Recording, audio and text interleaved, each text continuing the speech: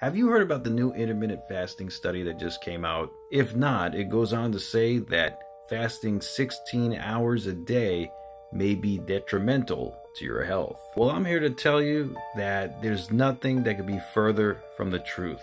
Us as humans have been fasting for generations, for millennia, for health reasons, for religious reasons, you name it, we've been fasting.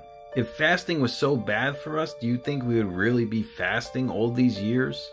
Myself, I've been intermittent fasting for over 6 years now, alongside of keto. Not only does my gut feel better, but my wallet feels better too. Because instead of eating 3 meals a day like I typically would do, I only eat 2. It's a great way to reduce the amount of calories you're eating on a daily basis as well. I'm not going to stop intermittent fasting because I feel great doing it. Let me know what your thoughts are about intermittent fasting. Are you going to stop or are you going to keep going? I know damn sure I'm not going to listen to the media.